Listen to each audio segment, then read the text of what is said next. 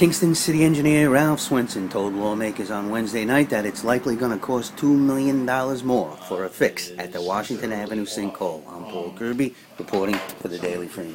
Options. And you can see there's 4 different options, and they range in price.